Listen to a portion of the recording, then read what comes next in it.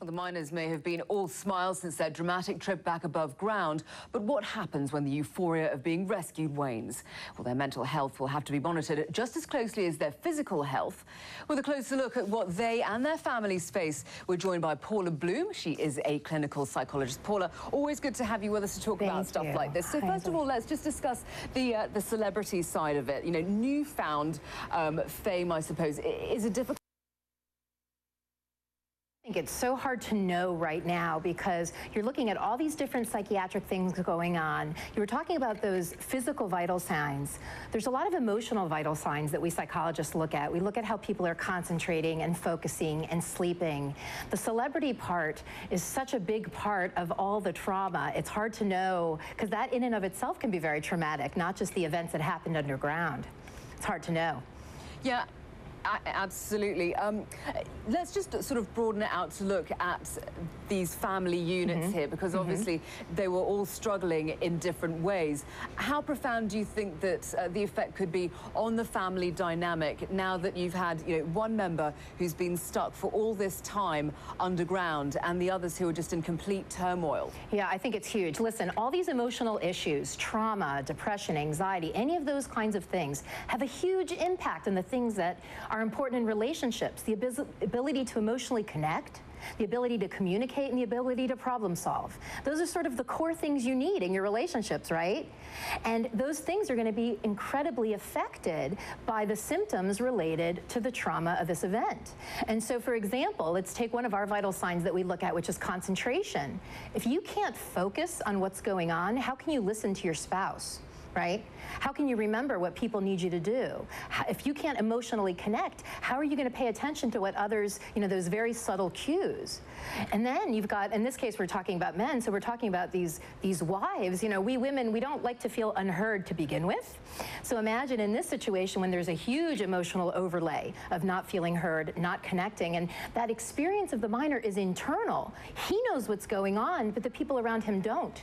It's like he's got his story and they are just projecting and guessing what he may or may not be feeling. And so there's going to be a lot of, what really needs to happen is some major communication building, because again, this is really tough. Another thing, sleep.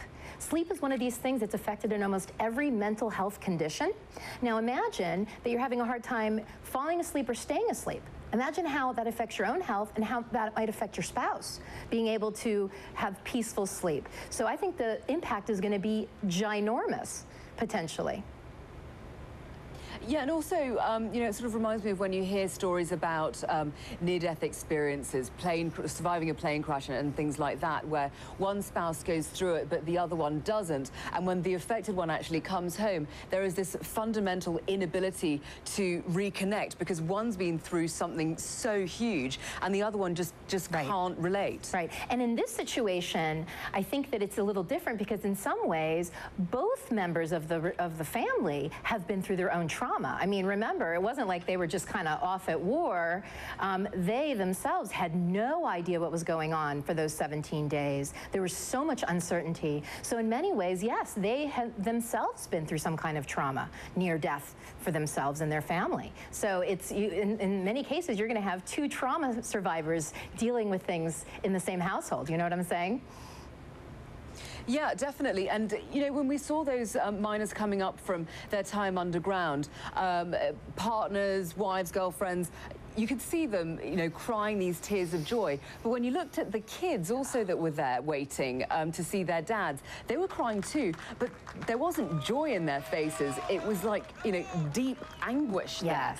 How will these little children ever be able to let their fathers out of their sight again? Yeah, I mean, it's just going to be a process. It's going to be a process. And it's the kind of thing that you have to also think about the age of the kids, because where they're at developmentally will have an impact, and what their relationships were like with their fathers before.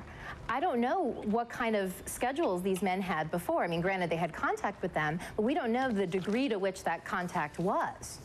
It was interesting, though, you brought up the tears. You know, tears of joy is really an adult idea. Right? Children's tears typically are not about happiness. And so it's very interesting how raw it was, especially I remember watching the differences between the sons, some of the sons' reactions and those daughters, that father-daughter thing, very profound. Paula, I'm so glad we were able to get your contribution on this. Thank you very much indeed for coming in. Clinical psychologist Paula Bloom there.